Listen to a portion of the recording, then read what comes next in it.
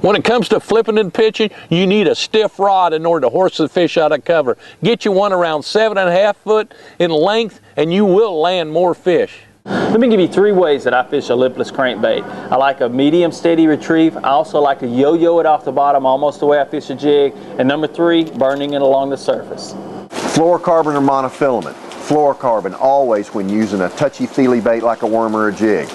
But monofilament always on a crankbait or a moving lure.